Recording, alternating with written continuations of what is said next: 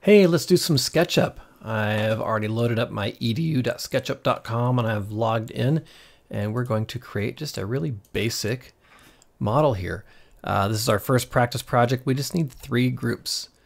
We can get rid of this strange guy. It looks like he's kind of a cross between the 70s and the 90s. I'm not sure here.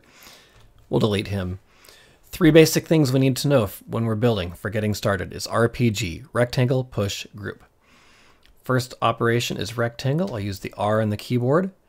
And notice as I move around, I've got that blue box is telling me that I'm perpendicular to that blue axis. I'm going to go click, drag, click, and I can type in some coordinates or dimensions. So we'll use 10, 10 for this. That'll make it 10 inches by 10 inches. Second operation is push. So we'll use P on the keyboard. Click, drag, click, and we'll type 1, enter, to make it 1 inch tall. So we've done rectangle, we've done a push. The third thing I need to do is make a group out of this. If I don't make a group, crazy things are going to happen.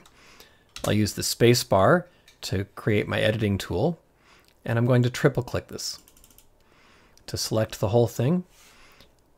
Right click and tell it to make group. If you're on a Chromebook, to do a right click, you're just going to tap the trackpad with both fingers. Open up your context menu, and now I have this group. And now it acts as one solid.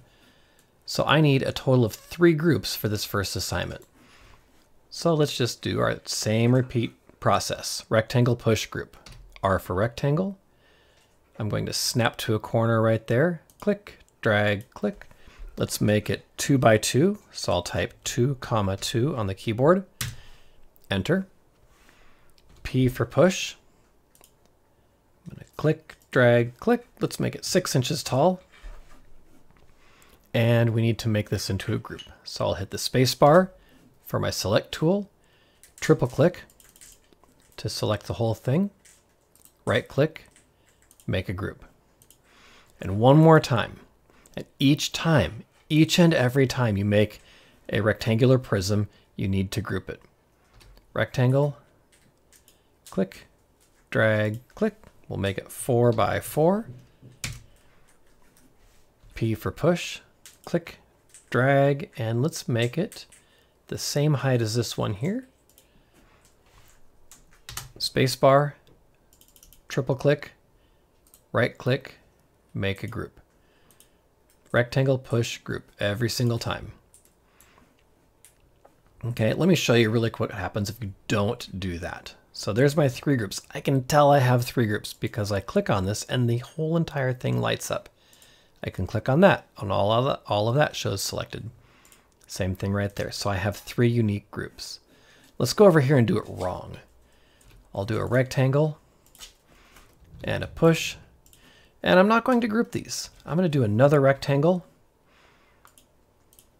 and a push. And notice right away, these don't look like 2 unique things. It actually drug that shape out. One more time, a rectangle and a push.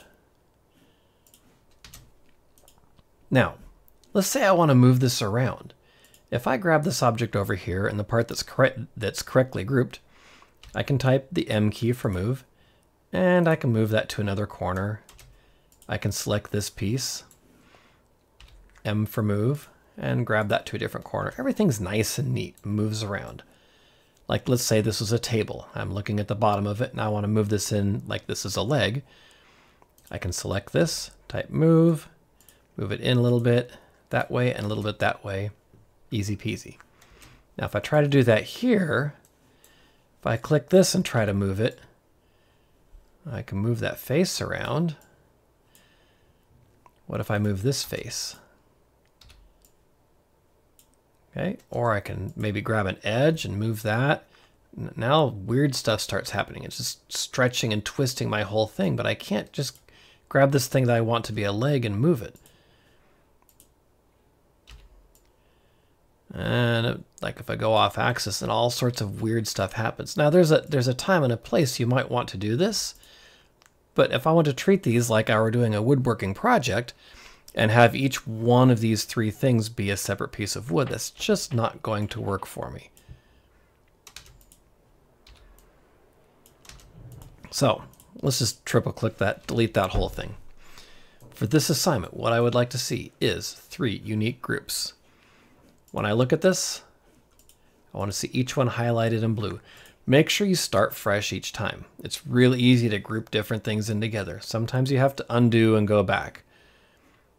So there you go, in a nutshell.